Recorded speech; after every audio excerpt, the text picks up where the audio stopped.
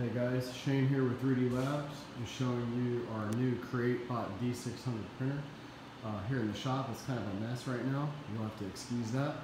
Thought I'd show you guys what this thing can do. We got this for our auto parts that we're going to be doing here. This bad boy's got a 600 by 600 by 600 millimeter build volume. Solid steel frame. It's kind of like a sheet metal, but it's very strong, very rigid. It's fully enclosed, and the killer feature is that heater right there. I don't know if you can see it, but that will heat up the chamber to 70 degrees Celsius. It's got build tack. It's got 1/2-inch ball screws. I've only seen a ball screw that thick on the Race 3D machines that we use. There's the extruders right there. It does have a BL touch, which is awesome. Most of these big machines don't have that. It's got linear rails on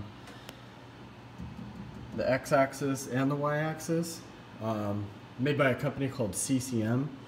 They're using 10 millimeter belts, extremely high quality from what I've seen on the internet.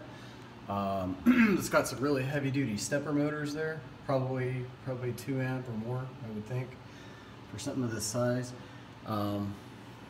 Kind of no frills overall. There's no camera or anything like that, but at the price point, it's pretty amazing for what you get. We're going to be doing a full review on this printer later on. As you can see, it's still just out of the box here. The other killer feature is the fact that these two filament chambers will hold a 5 kg spool of filament.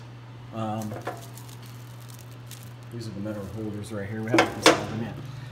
And actually, that's not the killer feature. The killer feature that I wanted to tell you about is there's another heater back here. And what that'll do is, it looks like there's 2 mode buttons, 45 and 65. I don't know if that's, I don't think it's combined because that would be insanely hot, but it looks like you can toggle either 45 or 65. And what that'll do is that'll keep, maybe on one side it'll do 45 and one on 65. So if you have dissolvable filament, soluble filament such as PVA or something that's really moisture prone, like nylon or something like that, it'll keep that chamber dry, and it'll keep your filament dry throughout the print, especially long prints on a machine like this.